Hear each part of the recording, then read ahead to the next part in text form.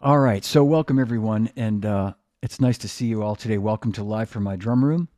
And without any further delay or ado, please welcome my very dear and old friend, the legendary Tris Imboden. Hey, All how right, are we're, you, we're Johnny?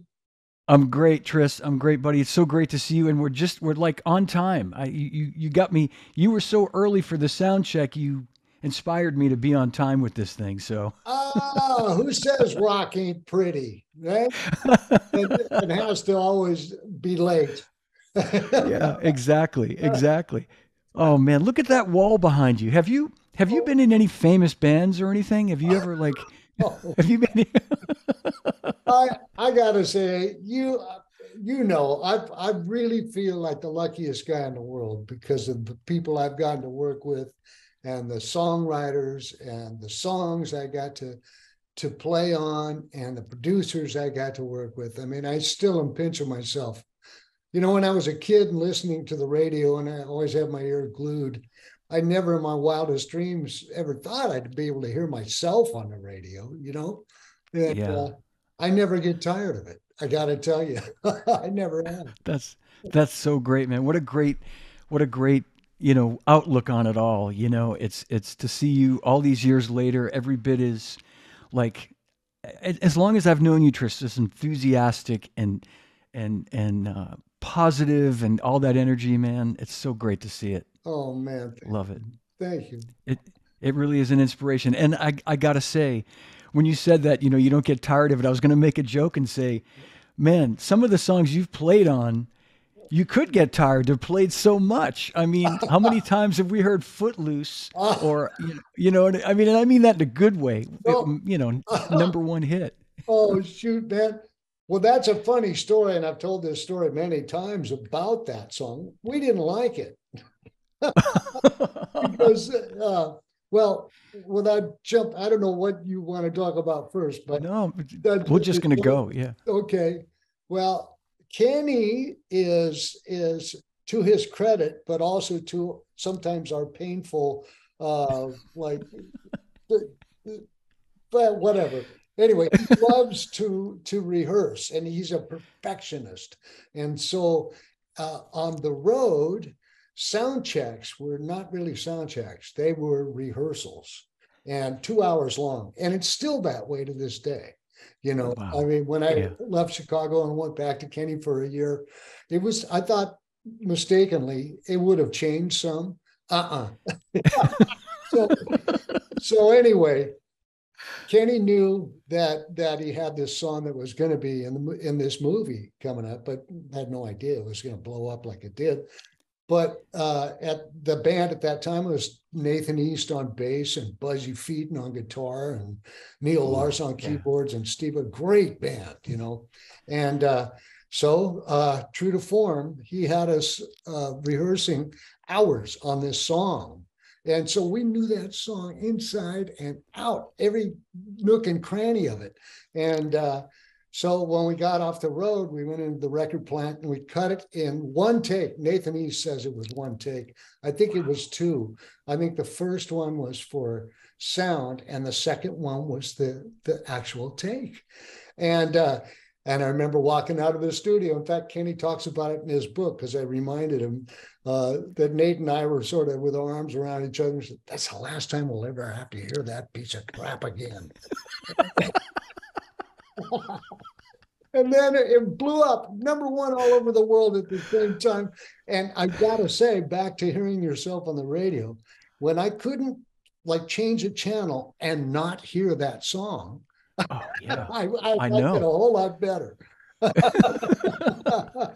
Oh, that's that. What a great. I didn't know that backstory, Oh, and you and did? Oh, good. no, and I just remember like the break in the middle with the Simmons Simmons. pads Yeah, or they were yeah. Simmons. And you were at Simmons, I think, I maybe during that time. Yeah. just a little after that, and that's when I met you was 85, and I think I was we'll jump around, but the first time I met you was you came in and there was a guy working there that you would remember. I think his name is Bill Threlkeld. He worked for Yes. Pearl. Yeah, remember Yes, Bill? of And course. yeah, and you were a Pearl artist at the time, and he introduced us, and you were like this exactly the way you are now. This like gregarious, happy. Oh, Oh man, great to meet you. And oh, I'm like, oh, Tristan Bowden, wow. And oh, yeah. Anyway, that oh, I always loved what you played on that song. Like it's just so grooving, so great, so oh, tasty. man, thank you. Well, we cut it with acoustic drums first, and then of course Simmons being like sort of the thing, back then. Yeah. uh, Kenny thought it'd be a good idea to overdub Simmons on it. And it was a great idea. It was a perfect thing. And I'd already worked out that drum pattern during those 2 hour rehearsals, for a month, you know. So I knew Oh, I knew what to play, what I played on the acoustic. So it's a combination of the acoustic drums and Simmons on that drum yeah. down. Yeah. It sounds great. It's timeless too. You hear it, you still hear it today on satellite radio, and it's timeless. It really is. It's I'm blown away that I got to be a part of music history in that way. yeah. And when you guys you guys had rehearsed it and knew it cold when you went in to record it. It wasn't like a thing you worked out in the studio. Kenny, like you said, you probably yeah. Yeah. Uh, Although, geez, that bass part that Nathan East played is so phenomenal. And I'm pretty sure that was what he played on that first or second take. Uh, but an interesting aside yet again about that song is we played at Live Aid, right? And we Yeah. only played that one song. And we flew in after having done a show in Houston the night before, and I couldn't bring my drums. So gratefully, Stan Lynch loaned me his acoustic drums, and I only brought my Simmons, right?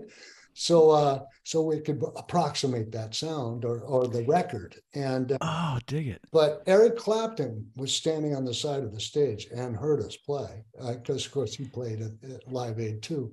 And so the story goes, he was so enamored with the bass playing on that thing that he asked Nathan to join like shortly thereafter. And Yeah, yeah. Nathan left Kenny. It was to play with Eric. And so, Wow. So I didn't realize he's been playing with Eric that long because I've seen him with Eric like in the 90s and in the 2000s, but it goes all the way back to like 85 or late 80s, yeah, basically. Wow. yeah. Okay. Yeah. Because I believe it was. I'm trying to. Well, Live Aid was what year? It must have been. 85. Was it 85? Because It was, that's right yeah. about the Yeah. time Footloose came out. I think it was 84, 85. Yeah. Yeah. So, Yeah. And jumping back a little before that, let's not forget I'm All Right, which was I guess my introduction to you. I knew who Kenny was, uh-huh. but that song made me like I think for a lot of drummers just like stand up and go like take notice of who's this guy playing drums on this song, and Oh, that's another great, you know, man. grooving tune. Man, thank you.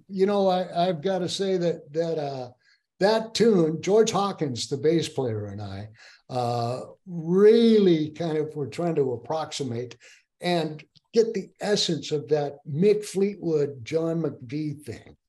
Oh yeah. That's Yeah. and we had actually the first year I was with Kenny, we were on the road during the Rumors tour, opening for Fleetwood Mac. And so we'd become friends with them. And that's how that whole whenever I call you friend with Stevie Nicks and Kenny, that's how it Yeah. came to be. Okay. But it wasn't long after that we cut that song for Caddyshack. And so we loved Fleetwood Mac and that feel, that thing that they have, Absolutely. Yeah. So yeah. Wow. That's great. I had no idea. And that song was written for the movie. It was a song that like was Kenny tapped to write a song? Yes. It was. Okay. Yeah, and lyrically, if when you see the lyrics in front of you, it kind of makes sense too. Yeah, yeah. It does relate loosely to some parts of the movie, So Okay. I guess I never stopped to really think that, you never know if like if they heard it and said this would be great for the movie or if they actually said like we want you to write this for the movie. So, Yeah, yeah, yeah, he was yeah, sort of like commissioned, if you will, dig it. to write Okay. it. Like And a did you guys? Yeah, and I mean, did you guys think it would be the hit that song became? I mean, that was a massive hit too. No idea, no idea Yeah, whatsoever. And what was interesting was I think it actually the soundtrack to the movie, the film company, whichever one it was, wanted to maintain the rights to the soundtrack uh, yeah, version. So that version of "I'm All Right" we couldn't release as our own single. So the management, we actually had done a record called "Alive" with Kenny yeah. Loggins, and we performed that song, and I sang the bridge on it. Oh man. Yeah, that actually on the record was sung by Eddie Money, right? Yes, yeah, And but Bruce Bodnick, the guy that produced the record "I'm All Right," or actually the live album, said, "Man, he sounds more like Eddie Money than anybody." Because back then I smoked, a lot, and I had a gruff voice, So oh my God. Oh, this is great, man. This is some really inside shit we're getting here today. This is great. Uh, all right, oh, man.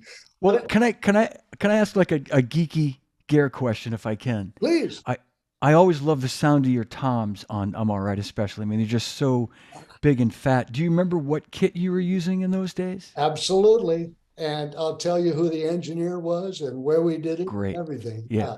It was actually a set of Tama superstars, the Wow. double Okay. headed ones, because I'd been using Yeah. the Tama concert toms before that. It's the first set I got from them. But that was my first endorsement, was actually Tama. And it was a beautiful, beautiful wood kit. And we had set up in this brand new room at A&M that they had built that was all like marble and glass. Oh And yeah. but you could kind of pull the curtains on the mirrors to tailor how much splash there was in the room, or make it greater or less. It Yeah. was Andy Johns, the Oh. great late Andy Johns, who was the engineer. So, man, I mean, I hit my snare drum and it went skank. And I went, "Are you sure? Are you sure about this, Andy?" And he went, "Trust me." So, okay. Yeah. Oh. So the drums, when we were gunning it, just sounded, God, they were so blurry. And I mean, that I was going, wow, I hope this turns out okay. But then on the record, there's none of that, when you hear the Wow. Yeah. record. Yeah. He So, what an amazing engineer. Yeah. oh man. Yeah. Did he mic the drums? Were they mic'd more sort of live? Like you say, it was like a live room. So did he have? Was it like Distant an miking. overhead? Yeah. Yeah. He Yeah, did some of that and some close miking too. and some close And mic. much like his brother, right? Or yeah, Yeah, yeah, Jim Glenn. Yeah, Johns, who sort of pioneered all of that, whom I got to work with him too, with Crosby, Stills, and Nash much later, but yeah, yeah, yeah, but I really got to see firsthand that whole Glenn Johns thing, that worked so well for the Stones and Bonham and everybody. And yeah, man. I know what a concept, and the sound is just like you say the idea of miking that way seems so maybe unorthodox, but the result is amazing. Yeah, yes, and it was yeah, so counter the thinking of the day, because it used back then, we'd throw a mattress on the, in the 70s anyway, yeah, yeah, for a while on the tom toms and the snare. I mean, it may as well have been a mattress because it was so thuddy, in the early yeah. 70s anyway. And Wow. it had to be real tight, tight miking, no ambience, Absolutely, yeah. Well, man, there's so many folks watching, Tris. I just want to read a couple of quick comments and questions. Um, John Ferraro, our good friend, is Oh, watching. I love Tris John. is, I love John too. He said, Tris is my mentor. Oh, Love you both. That's beautiful. And Anthony Cucina has a question. I'm going to just jump in with this question before it disappears from the feed. Tris, would you please talk about some early game changing moments in your career when you felt confident in your recording capability? Oh, okay. Well, gee, that's a great question. Yeah, he asked good I'm questions. still not that confident in my recording ability. It's like I think, you know, you have to have a giant microscope and to really be able to zero in on the parts of your playing that you don't think are translating, to tape or to digital information or whatever. And so it's kind of a double-edged sword. That very thing that makes you uncomfortable about your playing is what pushes you forward and forces you to improve upon it. So in answer to the question, when I after the band Honk, the first band I was in that really had a record deal, I Yeah. hated everything I'd played on record with them. I couldn't listen to it, right? But anyway, I moved to LA, and back then you could actually make a living, kind of eke out a living doing publishing demos for music publishing companies.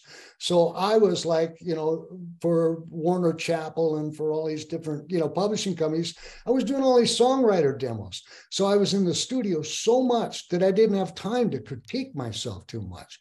And then I realized finally, listening to playbacks, hey, that sounds pretty good. Wow. Yeah. so, so it was right about that time that I was going, well, I guess I'm all right. I'm okay as a session guy, And Yeah. but I'll tell you when I really started feeling more confident was when we had cut "This Is It" for Kenny Loggins, a Michael McDonald Loggins song that actually Yeah. won a Grammy. And I had stolen so heavily from Steve Gadd, and Tom Ferraro will attest to the fact that he actually showed me the hi-hat pattern that he had gotten from a tune that Gadd had done with Chick. And so I took that, I changed one note and made it my own. So Yeah. steal from the best. Right? So, We all do it. I mean, people have stolen from you. So yeah. oh man, well, Yeah, I'm come on. flattered, but anyway, yeah, Johnny knows that story, and there I've confessed. I feel so much better. Oh man, that's great. And I was going to mention that song. I didn't realize it had won a Grammy though. I know remembered it was a huge hit Yeah, for Kenny also. This yeah, is it. Yeah. yeah. Wow. Man, and that what a run. And when you were playing with Kenny, as you say, I mean, during the 80s, you were like wearing two hats. Kenny's drummer, but a session guy too. You were doing a lot of other records during that time, if I Yeah, remember. Yeah. gratefully. Yeah, I hooked up with David Foster through Kenny, through working with Kenny, and David liked my playing, and boy, once you're in his stable, Yeah. he Yeah. was working with and still does. I mean, my God, the guy. So I'm really grateful for having had that association, with David and all the records I got to do through him. And I was just looking today too, just looking at some of the things you've done, um, like during that period when you were playing with Kenny and you were doing sessions and you played with Bill Champlin, you played on a Bill Champlin record Mm-hmm. and a Peter Cetera record. Mm-hmm. And I didn't put it together that you had been working, David Foster and that connection. Is that what kind of led to the Chicago when that seat opened up? Well, Getting the Chicago thing was actually at the behest of Bill Champlin. I Bill, see. whom I'd done many sessions with previously, and I'd been a huge fan of, my God, all the way back to the Sons of Champlin. Sure. Um, they were sitting around throwing names around about, who could we get? and and Bill said that he was going, you know what, we're forgetting somebody. And he went, Tris. So So I still remember the moment. I was living in a home with my girlfriend and George Hawkins, the great bass player from Kenny Loggins, and his girlfriend in North Hollywood. And I get this, or actually George gets this call from Bill Champlin, And over the course of the conversation, Bill asked George, "Hey, have you talked to Tris lately?" And he said, "Yeah, as a matter of fact, he's right here." I gave me the Oh phone, and man. Bill said, "What are you doing this summer?" And I had just gotten off the road with Al Jarreau Yeah. and Kenny. I'd spent the better part of a year splitting my time with Jarreau and Kenny. And I said, "Funny you should mention that, because it was the first year in years I didn't have a summer tour lined up." And I said, "I'm not doing anything." And he said, "Well, how'd you like to play with a band?" And I went, "Let me think about it. Yes, of course." Oh, So wow. yeah, so anyway, yeah, that's how that all went down. Wow, man. I remember I 19 summer of 1990. I remember it like yesterday. And did you know at the time that it was going to be as permanent as it became, like almost 30 years? Or was it like, Oh, I had no idea. I mean, yeah, I knew the incredible legacy, my God, and the importance of yeah, the band. I mean, it was already, I mean, way beyond iconic. It was a sure. piece of Americana, and something all of us could be so proud of was, this incredible band, American band, Chicago, that incorporated horns and rock and roll, and my God, Danny Surf, and it influenced us all. I mean, I listened to him ad nauseum. I loved Yeah. him so much and loved the band. And I'd seen them live, when I was 16 years old, and they had just come to LA. And so I had no idea that the legs that the band has Yeah. would, in fact, happen, and that the band would. Now they're celebrating 55 years, I think. I was there for the 50th, Amazing. I know. I know. so I just yeah, yeah. I remember when you joined the band and I just didn't know if maybe you were going to just see how it went or they were going to how see how it went and Oh, I guess but I guess I saw you that first summer and you know all love and respect for Danny because Danny's Danny, but you came in so seamlessly and so oh, effortlessly and made the music feel so great and sound so great thank you, and Johnny. yeah, and you made it your own too. I mean, which couldn't have been an easy thing to come in Oh, and play those parts and make them your own. You know. well, I tell you that, thank you, Johnny, so much for that. But uh, it was difficult for me to not try to play all of what Danny played. But they made it apparent from the first rehearsal. They said, "Look, don't feel like you have to play Danny's parts. Try to make it your own if you want." And it was like, okay, yeah. So I did. I did, Yeah. and no two players playing exactly the same notes are going to sound exactly alike, as we all know. But a lot of the things that I tried that were mine, I went back and went, that's it's like trying to put tits on a fish. It Yeah. just didn't work. You know, Yeah. I mean, what Danny had played was so perfect for those songs, and it was as important to the song as the horn chart was. Yeah. So Yep. I found myself, as the years wore on, I was going further and further back to trying to play what Danny had played.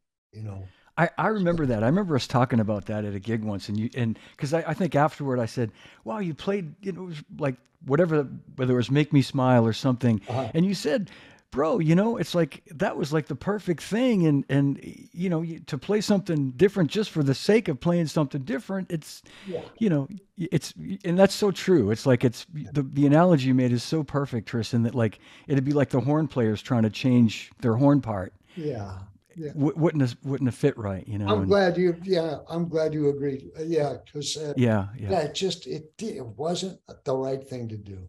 And, yeah. and good God, Danny Seraphin was just so brilliant, is so brilliant, and played so brilliantly on those records. And I'm was honored to be able to try to reproduce them.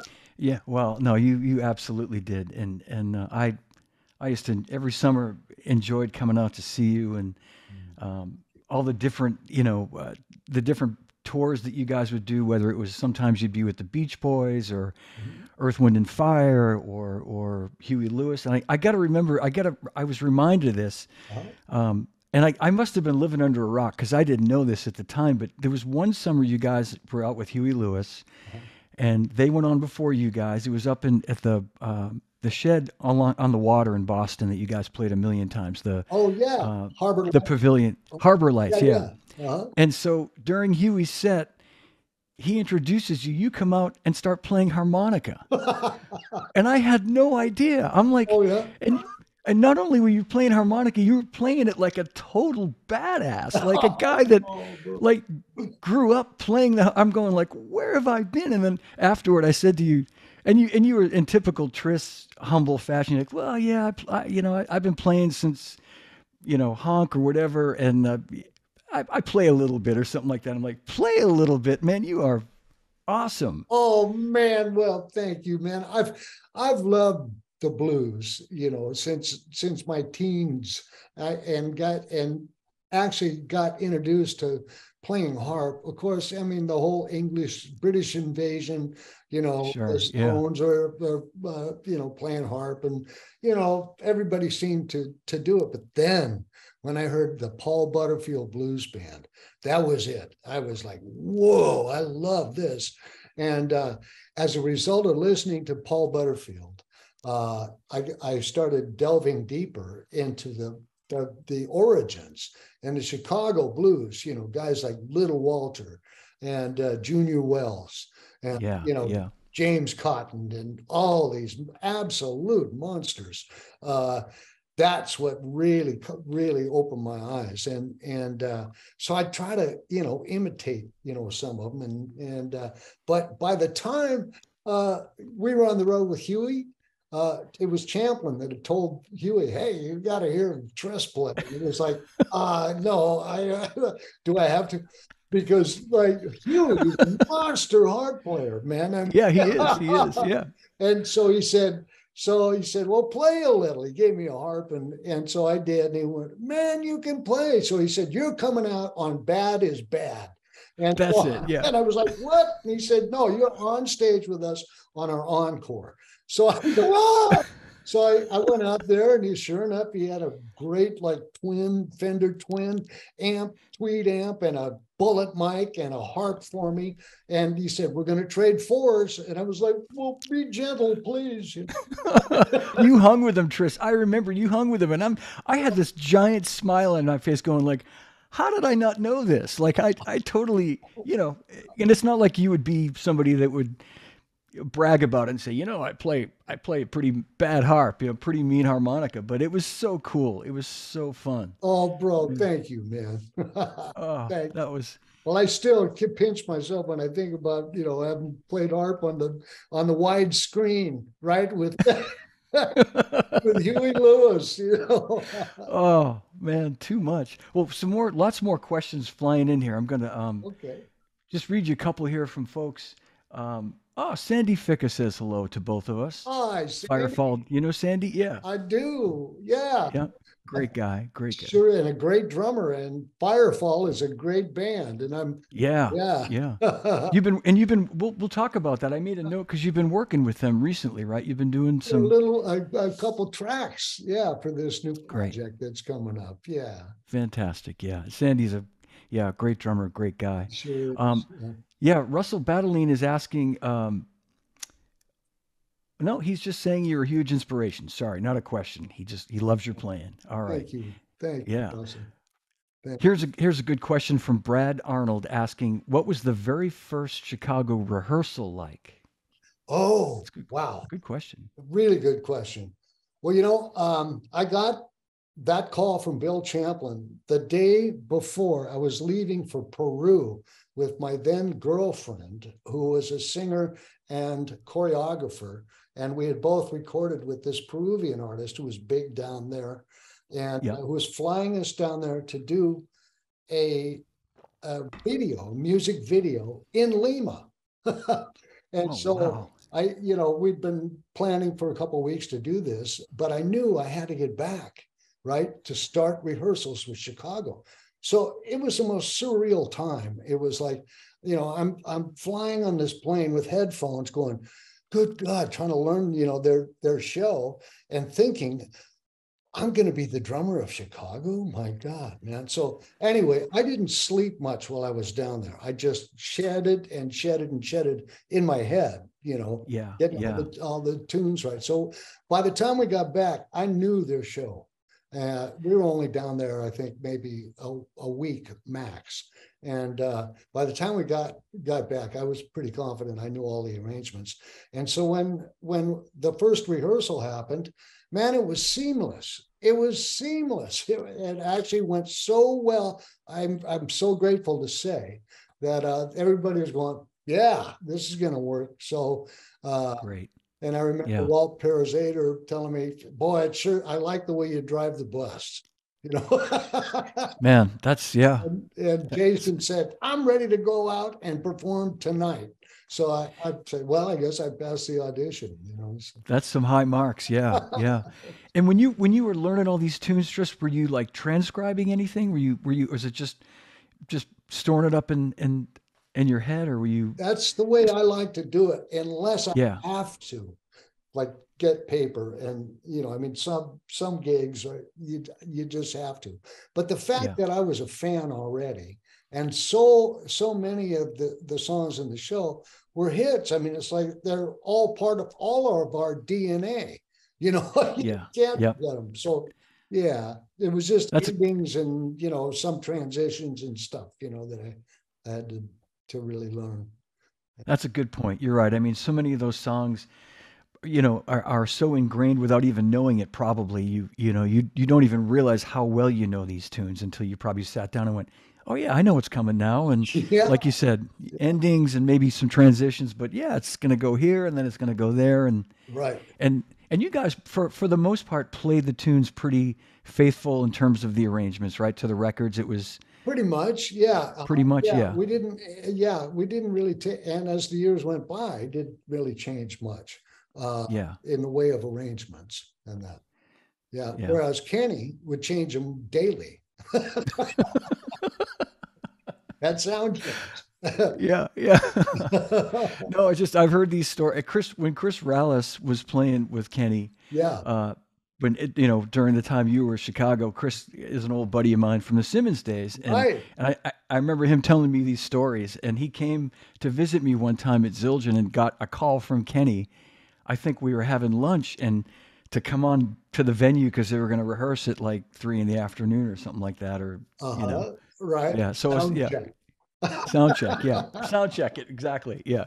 Yeah. Too funny, too funny. Yeah. Um, Oh man. so and John Ferrara's talking about Honk, and I would love for you to maybe just talk about that band a little bit because I feel like you guys were sort of like a unsung heroes at the time, for lack of a better Well, I've got phrase. to say, yeah, I am so grateful for having been a part of that band because number one, I mean, we formed right after I graduated from high school. I was a young guy in the band, and Yeah, I'd seen the bass player on TV over the years on everything from Lloyd Thaxton to Ninth Street West, all these television shows because he was a part of like New Life, which had a record, when I was growing up, and I mean, and then Steve Wood, whom I'd met hitchhiking, and incidentally with the harp, he had a harp on his dashboard, and I started playing. That's when we met, and he liked my harp playing, and then found out I played wow, drums too. But we just kind of hit it off, and then as time went up, they were both in the same band that was really popular in the Newport Beach area and actually Orange County. And so yeah, the band, they were planning on leaving and starting a new band, and they'd heard me play with a high school band that I was in, and I was so flattered. They asked me to be a part of this, and we started as a quartet and then blew up into a sextet with Beth Fouché singing vocals and the horn player Craig Bueller. Anyway, we spent again so much time in the studio doing our own songwriting demos, as well as recording a couple of albums, and had 3 different record deals, and so ended up at Epic Records and that. And man, we were there at the Troubadour, man, when the Eagles were being formed. We were Yeah. there. I mean, I met Janis Joplin. I got to, all of that. We were right in the center of it. And I'm happy to say that we were really respected by musicians. And so even though we imploded or exploded, whatever happened, Yeah. Yeah. we kind of had this respect. So by the time I moved to LA, people kind of in the business knew who I was. And so I started getting called for this and that. Yeah. And now when I go back and revisit some of those recordings that we did that I said that I couldn't listen to, I go, God dang, that's all right. I mean, the Oh, songs were so good, and the drumming wasn't that bad either. I was just so uncomfortable recording, because it was so critical, myself. well, I'm glad you said that. I'm glad to hear that. I was hoping you would say that now, all these years later, you can listen almost with fresh ears and go, man, Yeah. I know exactly. I mean, at a much lower level. I know what you're saying, Tris. I'm so critical of when I hear myself. I go, oh my God, that sounds awful. But sometimes a little time can, give you a little more perspective. And so I can I find these records on iTunes? Are they available to Oh, yeah, download? not necessarily iTunes, but I do know. Yeah, there was a release, Rhino Records, right? Yes, of course. Yeah. Well, there was one that was started by the Universal Group, I believe. That it was called Hippo Select, and so they actually made a compilation of Honk's second album, which was on 20th Century Records, Yeah. and then an album that was going to come out on 20th Century Records that didn't come out. And so it's about 30 tunes or so. And you can find that on Spotify.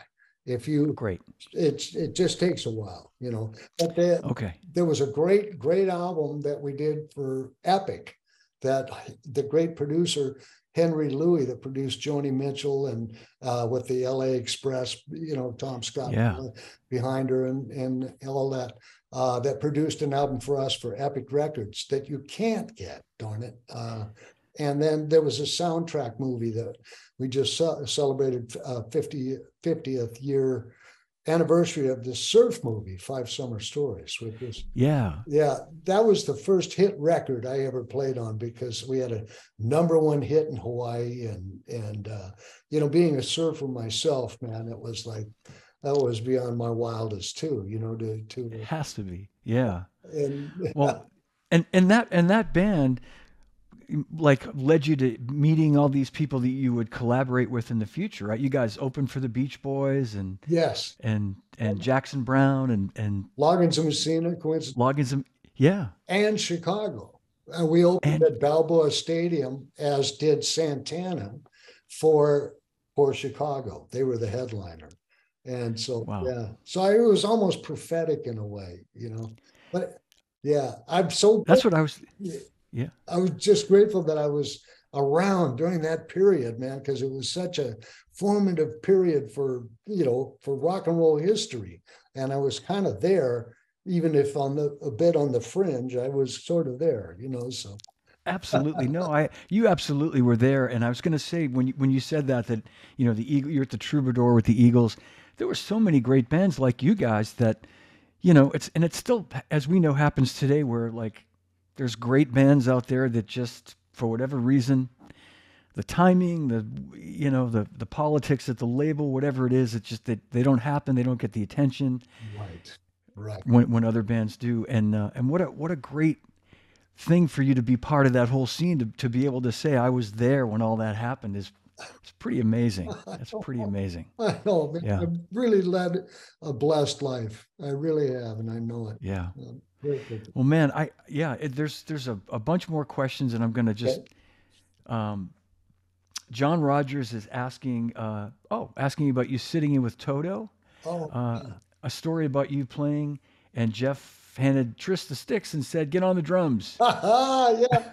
Well, okay. How that happened was I was with Al Jarreau, which is a whole chapter of my life unto itself that I would Yeah. love to tell you about sometime too. Man, what an experience that was. But we were in Germany at the same time that Toto was, and this was 1987, I believe. And Jeff and I, of course, had been friends for years. And so we were staying in the same hotel and playing the same hall, only on opposite nights. And so, Oh, dig it. so yeah. So anyway, Jeff and Steve and everybody came to see the Jarreau band the first night.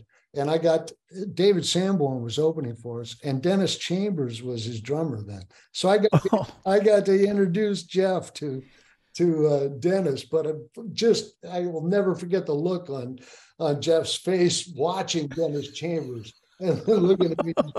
Oh, you know, it was like, the first time you see Dennis Chambers, yeah, and yeah, the 100th time, yeah, it's that same. You go, yeah. yeah. I know.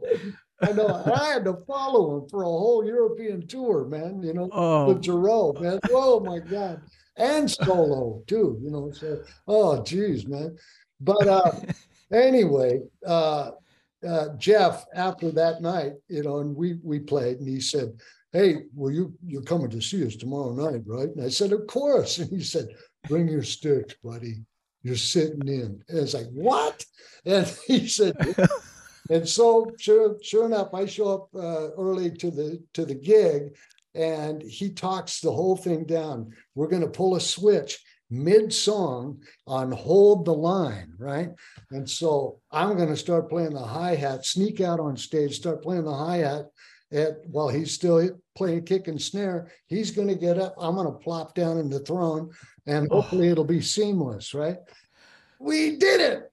I'm sure you did, man. We did it. Wow. And nobody was the wiser in the band until Luke looked up and went, "What?" He came running over. It was so fun. God, it was Oh so my, funny. And I got to play another tune with them too, during the encore. And yeah, I was standing in the shadows. I think it was a Motown tune, but I'm trying to yeah. remember exactly which one it was. But oh, what a Oh, moment! And I've got a picture of it. They didn't even allow cameras in there, but somebody that was up by the stage took a picture of me with Jeff right next to me. Jeff was playing tambourine, and he's kind of kneeling down, like next to the hi-hat. But yeah, I don't know that I can show you right now. no, that's okay. But I've heard this story. It's so great to get the details, the whole full story. Because, wow, Yeah. I'll bet it blew their minds to just look over and there you are playing. Oh man, well, more Oh, than anything, I thought, my God, if I fooled the band into thinking that I didn't jolt them with a different feel, than Jeff, because I loved his playing so much. oh, man, yeah, then I yeah. then I did it right. Did you play those little bass drum triplet things Yeah, too? yeah, yeah, Of yeah. course, yeah. I can't do it Oh, anymore though. In my old age, I can't. those fast twitch muscles just ain't there. yeah, yeah. Oh man, So, what a great story! What a great story! Oh man, this is Jerry Jack says saw you in Portland, Oregon at a clinic. Must have been the early '90s. Your girlfriend was belly dancing next to you while you were playing. oh, That would have been Cecilia. Cecilia, Yeah, right, yeah, right. yeah, yeah, yeah. Well, Okay, you yep. know about that Zildjian video that she's on too with Alex Acuna because he's Peruvian and she was big. That's right. Yeah. Yeah. And I somewhere, Tris, I found the photo. I think I sent it to you years ago that Marco Sicoli sent me of us at when you did a Zildjian Day for us in New York City. Oh yeah. And we went to Marco was working at Sam Ash, Right. and this was 1990. I remember the year, and we were probably a little naughty in those days because he was passing around the grappa. Yes. Do Yeah, you remember that? I sure do. Oh my Oh my God. Yeah. He took there's a picture of you and me and Sean Pelton and Marco and the late, great Mike Morris, rest his Oh soul. man, I know. Yeah. That Yeah. too. Yeah. I know. Yeah. I know. But it brought a big smile to my face because I'm like, and I sent it to Sean too, Sean Pelton. He was Oh, like, whoa, look at this. Uh, what great days, man. I think I know. I I just know. yesterday got over that hangover from the grappa, though. That's got some hang time. That stuff, man. Oh my God. I know. I know. Those days are way behind me. Anything Oh, like yeah, that. me too. Oh my God. I know. I know. I'd go and see Marco, and that would be the first thing he'd whip out would be the grappa. Like, Marco, it's 2 in the afternoon. My I God, what are know, you man. doing? I know. Hey, Uh, where is Marco now?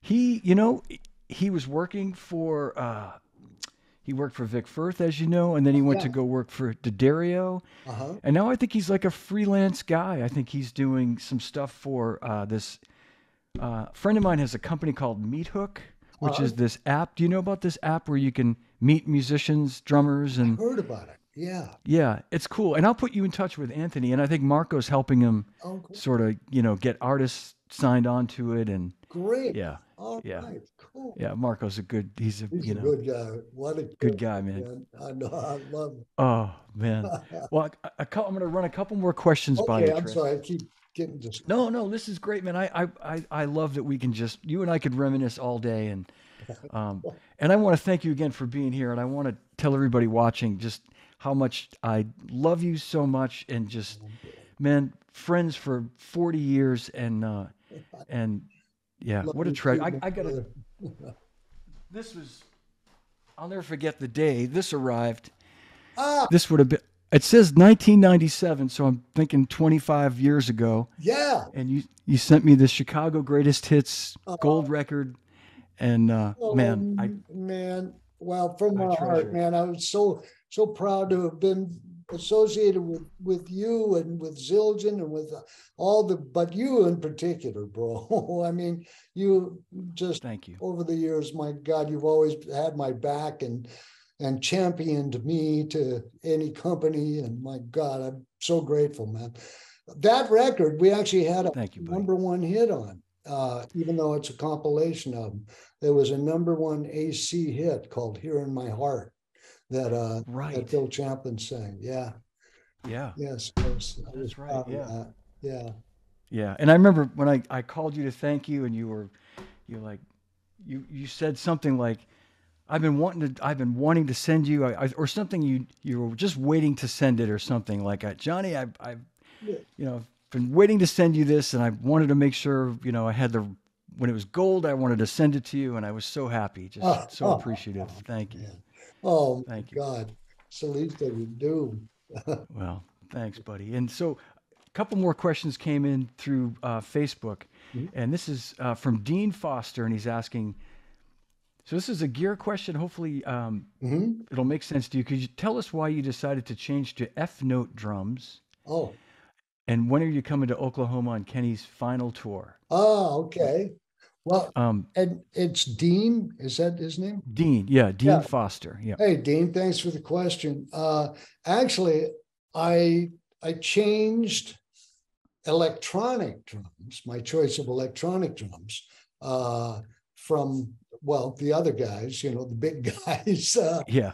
to F note, because I was so taken by the feel, by the sounds, by the fact you could record like with one USB cord into a MacBook Pro 8 channels of MIDI audio drums. I mean, it was just Wow. that simple. It was incredible sounds, man, and the way they look. I mean, they're just beautiful to look at as well. And but I by no means have stopped playing DW drums. My God, that's my go-to. I Yeah. mean, Yeah. there is just no finer in my mind acoustic drum, and I've been with them 35 years now. and Right. I ain't going nowhere. I was going to say you are one of the original guys. I remember. Well, Yeah. Yeah. I'm honored to be that.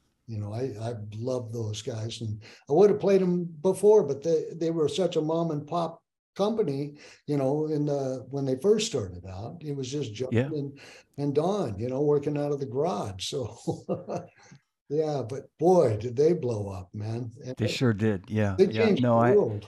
They really did. they really did. They really did. Don likes to kid me and say that when I worked for him for Don, for 3 years from 86 to 89. And he said, yeah, as soon as you left, business just took off. Oh, He said it was the best oh thing I ever, man.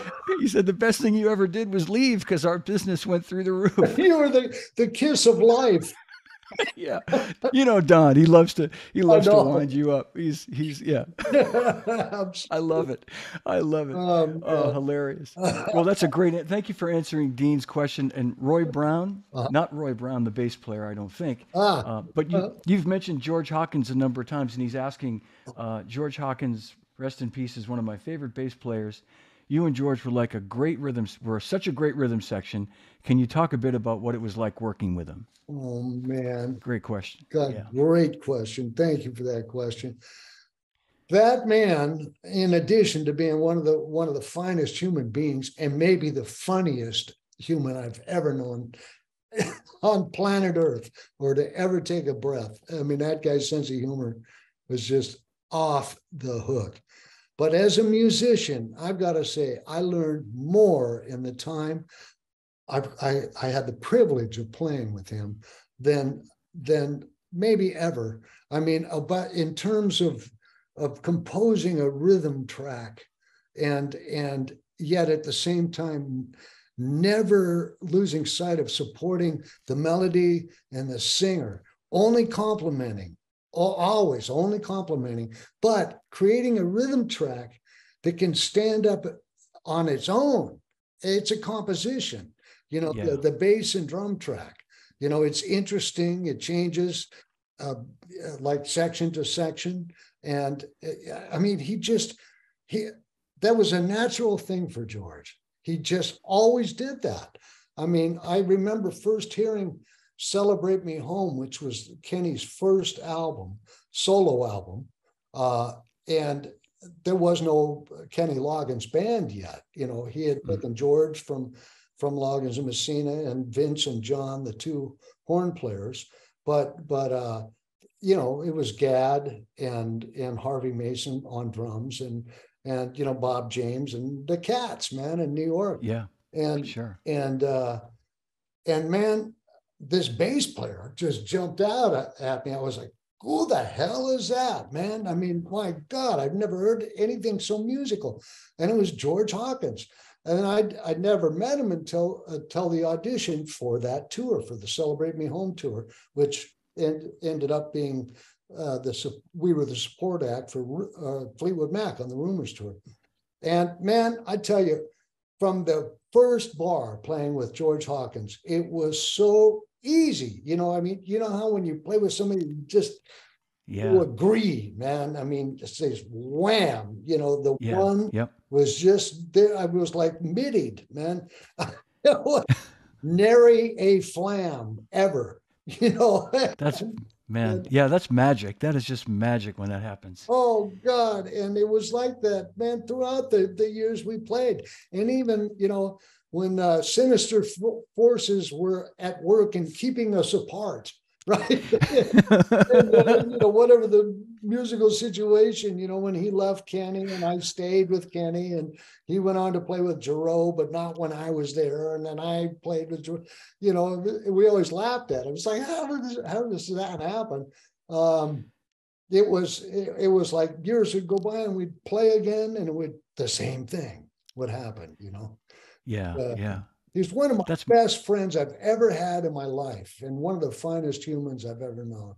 uh, I hope that answers the question. that's a great and that's a great what a great answer and a great question for him to ask. And did George, would you say that the reason you guys connected the way you did as a rhythm section? I mean, was it a kind of a simple case of you both felt the beat in the same spot, like it was. I Yes, mean, I'm just curious as a drummer, like yes, there's certain bass players, like yeah, that you just immediately lock with, and others that you sometimes fight with because maybe, and you yeah. guys were just hearing it in the same spot, right? I mean, Exactly, and it was effortless from the yeah, first from the beginning, you know. But when I say he taught me so much about it, I mean he just opened my mind to.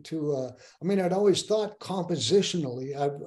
I tried to when creating rhythm tracks for songs, but he was such a master at it. I mean, and just knew.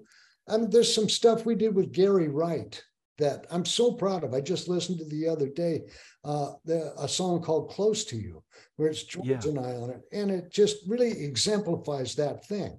It's like we intuitively knew each other so well that he knew when I was going to say something on the drums and he would not get in the way, and vice versa, and we'd just yeah, like answer each other. And it was just so easy, man, you know, as well as that thing, Johnny, that you're talking about that's yeah, so yeah. magical when you agree on where to put it, not Where to put it? slightly Yeah, ahead, not or maybe both, but at the same time you feel like doing yeah, exactly, that. exactly. And those are magical moments. I know it doesn't, for me anyway, it doesn't happen all with everybody, but it's so special when it does. And yeah, that's great, man. And the song you just mentioned by Gary Wright, "Close to You." Are there some other examples of songs that you would kind of tell everybody watching to check out that you feel proud of that you? Oh God, yeah. Well, there's so many that with Kenny, uh, even though we only did, let me see, it was pretty much 3 albums together with Kenny. I Yeah, ended up doing more after George left, but the entire Keep the Fire album, that that to me, boy, that's really a great example of that thing yeah, that we're talking yeah. about. And there's a song on there Michael Jackson sang background vocals on, if you can believe that. It was right Wow. after Living Off the Wall. And Michael Brecker does a sax solo. Oh yeah. It's Okay. called Who's Right, Who's Wrong. That's one of those for sure. But the whole album, I think, it's a song called Junkanoo Holiday that sounds like you're in the Caribbean kind of, that George just murders. And we both kind of, it feels real good. Great. All right, I'm going to check these out, and I encourage other people to check them out too. And yeah, and I just saw a note from our friend Eddie Taduri, who's snuck Oh, into the broadcast. hey, Good old Eddie. Eddie. He says, "Tris, I love every note you've ever played. Thanks for helping me with our trap concert last year." Oh my God, Eddie. man. Yeah. Oh, Eddie. Jeez, it's great to I, hear from you, man. I miss you, my brother. yeah, he's the best. He was just on a couple of weeks ago, and great guy, Oh, great he guy. sure is, man. Amazing human. Yeah, yep. And there's one more question, Tris, from Elizabeth Delesio. I hope I pronounced her name correctly. Uh-huh. Um, and she asks, "Hey Tris, at what age did you start playing drums, and who were your biggest influences, biggest early influences?" Oh, okay. Well, geez, I don't remember not playing drums, at least knowing that I was going, that's what I had to do. Even I don't think I got a drum actually. My folks finally acquiesced after giving me a practice pad, I think, when I like about 9 years old or something. But they knew I was going to be a drummer. And I finally got a snare drum, I think, about 10 or 11. But as far as influences, that's a great question, by the way. Thank you for asking. I had an uncle who was a sailor, like way into sailing, and he was in a race to Tahiti and crewed on a boat on this race from Honolulu to Papeete, Tahiti, and he came back like singing, speaking French and Tahitian and playing Tahitian guitar, and he Oh, brought me like this, my first drum, which was a toede, which is a hollowed out log. And if you guys are at all familiar with Polynesian music, it's Tahitian drumming uses these, and the Tahitian girls, with the amazing hips and all. So anyway, I had these couple of albums that I'm sorry, I'm wandering here, but No, uh, no, it's great. one was called Drums of Bora Bora, and the other was just something about Tahiti. And I just listened to them over and over again. And I still, when I'm soloing to this day, I can't escape referencing certain phrases that these Tahitian drummers did.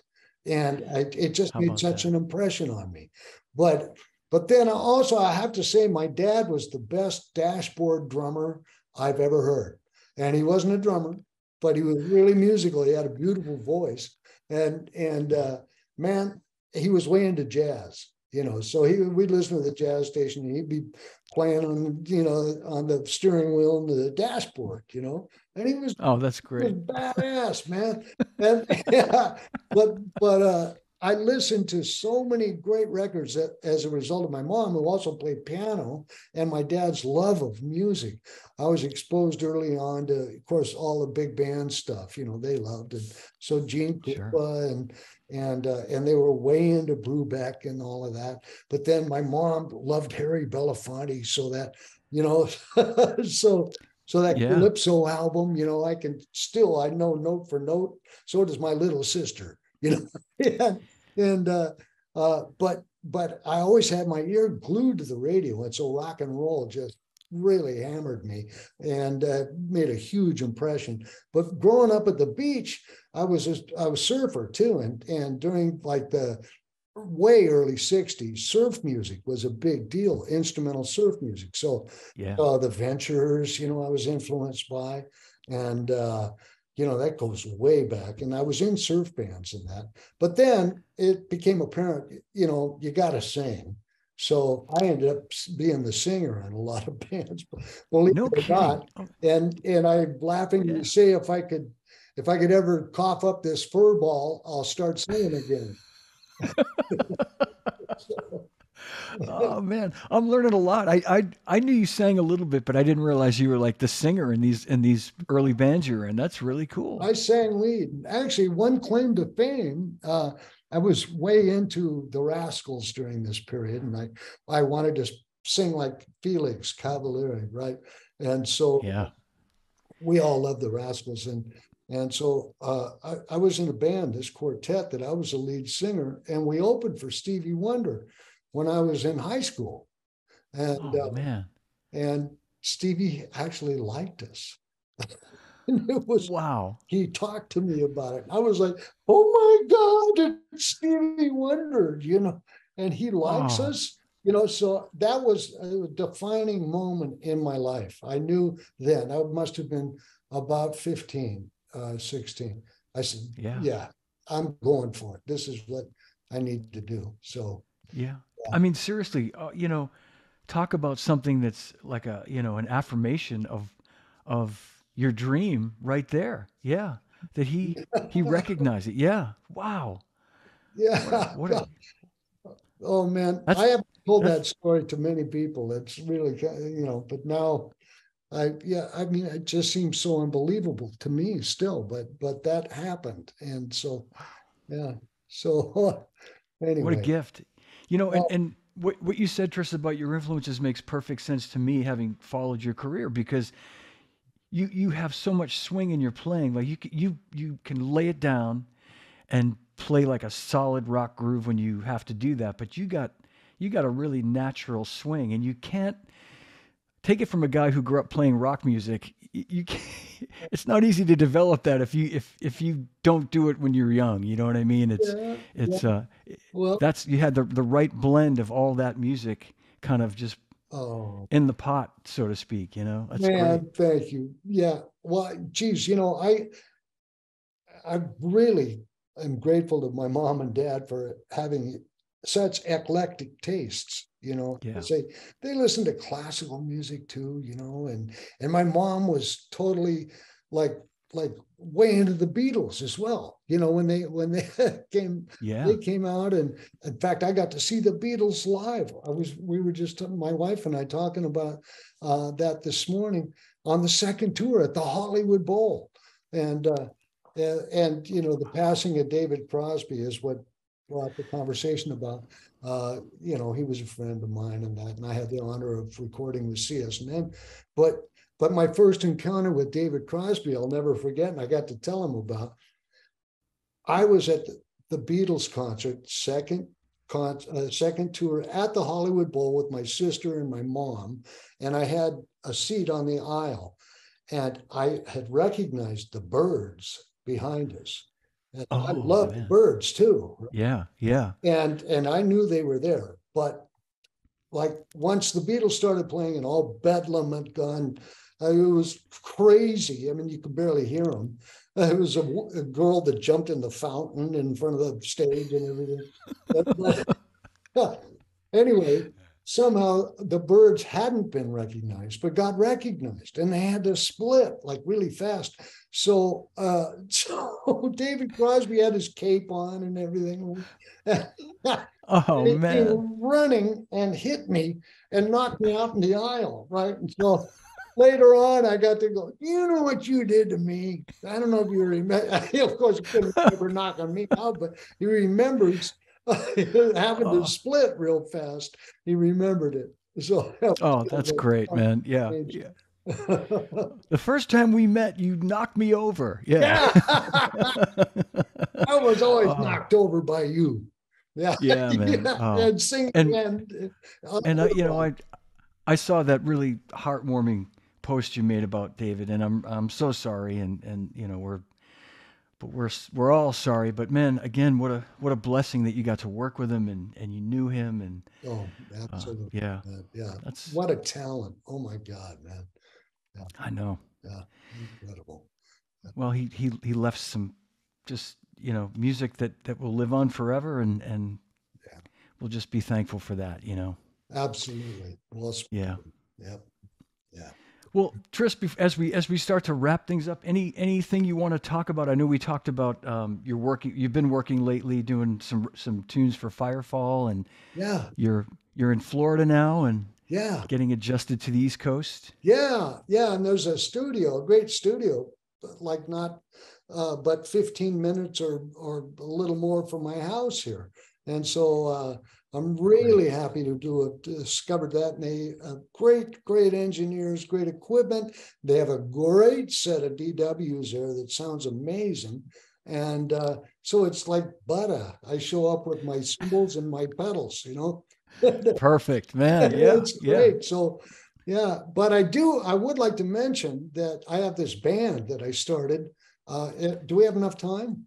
Absolutely. Yeah, we have Okay. all the time you need. Yeah. Okay. Yeah. Right before the pandemic, Greg Bissonette, my good friend, brother, I Oh, love yeah. him so much. Uh, I had called to tell him that, we had gotten tickets to go see Ringo and see him with Ringo. And, I knew so many people in the band and stuff too. But I wanted to let him know and ask if it would be okay if we could, come back and say hello. And he said, "Oh man," he said, "God, if I'd have known, of course." And so he set all that up, and then I get a phone call. I was taking a nap. I have to do that in my old age here now. Me too. And it was Greg, and he said, "Listen, man, I don't want to say anything, but I mean, for sure, I can't promise, but there's a good chance you're going to sit in tonight on Ringo's drums, and we'll play double drums." And I was like, "What?" And he said, "Yeah, yeah." And so he said, "Check out." He said, "Give peace a chance, and With a little help from my with a little friends. help from my friends." And because we do it as an encore in a medley anyway. Yeah. And so I went, "Oh, okay." So Mary, my wife, drove to the casino, and I'm with headphones trying to, like shed all this stuff. And anyway, long story short, I got to play Ringo's drums. Oh my Yeah, it God. was so Oh. much fun. And Luke came over and everybody, and I got Hamish Stewart and Colin Hay. And oh man, it was so much fun, man. So anyway, on the Oh. way home, Mary, because that was the year actually, or just prior to that, we'd played 2 nights at the Hollywood Bowl when I had gone back to Kenny Loggins with Michael McDonald, Kenny, and Christopher Cross. And it was completely sold out. Oh yeah. 20,000 people both nights. And I knew of yacht rock because I'd seen the YouTube skits and stuff, and Yeah. they were funny, but I had no idea that in fact yacht rock had become this thing, right? Yeah. We played the Hollywood Bowl, and there were all these people running around with yacht garb on, and so anyway, Mary, fast forward to after the Ringo show, says, with all the records you played on and with all the people in the yacht rock genre, you could put something together like Ringo, only kind of a yacht thing. And I went, God, that's a kind of a neat idea. So, Great idea. yeah, so I started making some calls, and everybody I talked to went, that sounds great, I'm in. So Awesome. yeah. So anyway, the pandemic hit and kind of put a big apostrophe in it. But now we have this band, Imboden Yacht Stars, and we've got the blessing of Kenny and Michael McDonald. I sent them our sizzle reel, and they both loved it. So I was like, God, thank you. Oh man. And Oh, yeah. yeah, Go ahead. I'm sorry. that's all right. So anyway, we've only done 3 shows, but all 3 have sold out. And the band, they're great players. I've got Michael Paulo, the famous Michael Paulo from the jazz world. I mean, he was with Bones Row for years and years, and then ended up, playing on Miles's last album too. But he also played with James Ingram and all kinds of people, and Christopher Cross, coincidentally. So that's the criteria of the band is we'll only play songs that we played on the record, or at the very least we played on stage with the very artists that were performing their songs. So that casts this huge net. I mean, everybody from Hall & Oates to Boss Skaggs. I've got Boss Skaggs as a former guitar player who was also with McDonald, and Bruce Bollinger's his name, and Monty Seward, this incredible, he was a staffer at Quincy Jones's. He was a staff writer and producer, and he's worked with everybody you can imagine, from Philip Bailey to Howard Hewitt, which I had also worked. So anyway, great guys, and I'm real proud of it. So congratulations, Tris. I had seen something about this. I didn't admit that I didn't know what the particulars were. And this is what a great idea. Great job, Mary, of course. Yeah. Leave it to the wife to come up with the great idea, and oh man, I love it. And that's such a timely idea too, because as you say, there's a whole genre dedicated on like satellite radio, and I can't change the channel. When I'm sitting around just wanting to groove to some music, it's like there's Boss Skaggs, there's Christopher Cross, there's Kenny Loggins, there's kind of all the stuff I love too. Just have to love, even if I didn't play on that stuff, I would be the stuff I'd gravitate to, I think. So absolutely. I got to tell you a quick Greg Bissonette story that involves you, and you might remember this. This would have been, 20 years ago. Greg and I were out like on a clinic tour. You made me think of this when you said Greg, because you said he's your good buddy. So we're out on a clinic tour, and we're like in Seattle or someplace. And we get on the shuttle bus to go from the hotel to the airport off to the next city. And I had a bag, or Greg had a bag that said Zildjian, and the guy driving the shuttle bus says, "Are you guys drummers?" And I said, "Well, my friend here's a drummer, Greg Bissonette. Might not have been playing with Ringo at the time." I said, "You should play with David Lee Roth or something." And he was moderately impressed, and he said, "Have you ever heard of Tris Imboden?" Honest to God, Tris. And we both looked at each other and we went, "He's like one of our best friends." He's like, "Well, he's like the best drummer I know. He plays in Chicago."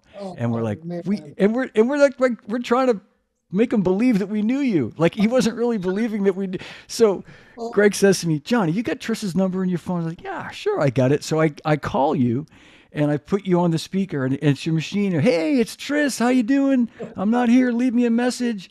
And we left you a message, and then I think you called us the next day or later that day. Oh But man, yes, I remember yeah, that now. yeah. My God. And Greg would totally remember because he's like talking and I'm talking. We probably left you a 6 minute message or I something. And love that. Oh my yeah, God. I'm yeah. just so sorry I didn't pick up. It's one of those moments, rare moments where my phone was elsewhere, I think.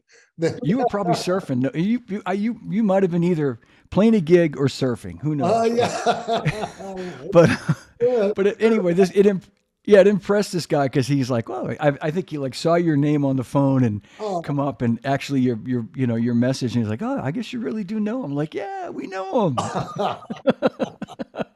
oh, But and that's our brother Greg. I mean, he's just like always, oh. always wanting to make people happy. I know it. And Yeah, he's so yeah, generous with his time and with his yeah. spirit. I just love that guy. God, Me too. Me absolutely. too. What a great And guy. and we both love you. Oh man, well, I love you both too. I'm telling you. What this is so much fun, man. I'm telling you, getting a chance to catch up and as they say in Hawaii, talk story a little. Likewise, buddy. Thank you so much for doing this today. It's been so great having you here, and thank you. And I want to thank everybody for watching, and please give a big hand for my buddy Tris Imboden, Oh, man. legendary. Thank you. God, thank Yeah. you all for coming. All right.